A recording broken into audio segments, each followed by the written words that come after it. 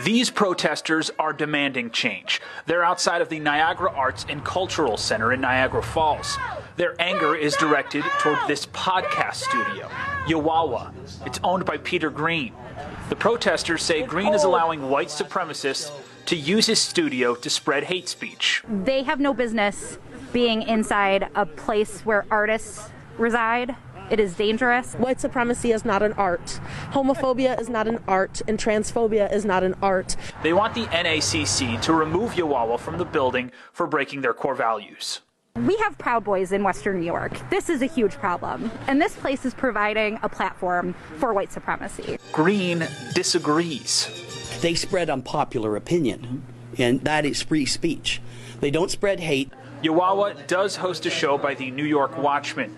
Green says it's a local, peaceful organization with no connection to the Mississippi Watchmen, who are listed on the Southern Poverty Law's list of anti-government organizations. I've gone to one of their initial meetings so that I could, for me, I wanted to know what they were about. They are not white supremacists. They are not racists. Protesters say the NACC held a meeting on Wednesday to determine if the podcast studio can stay in the building. The NACC did not respond to our request for clarification or comment. Green did not know about any meeting. They can spread whatever message they want from their basement, just not inside of our cultural center. Green says he is not worried about being asked to leave, but will continue to work with his current shows. A cultural center like this, an arts center, this is free expression. The people don't come in here and aren't preached to.